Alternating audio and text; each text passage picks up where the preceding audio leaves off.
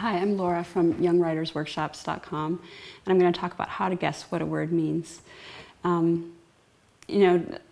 love this topic because I am a kind of a word nerd, and one of the things that I remember from childhood is a picture in my spelling book that showed a guy wearing a cape running away, and it talked about how the word escape came from when people wore capes, and someone would grab them by the cape, but they would take the cape off and run away, and that's where the word escape comes from.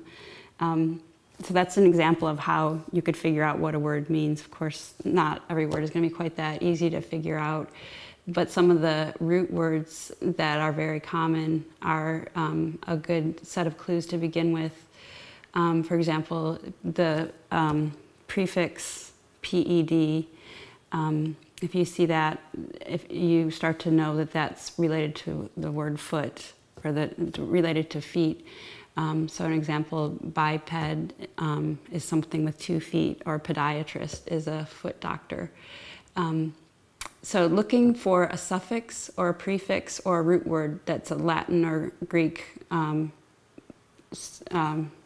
related word is a good way to figure out what a word means.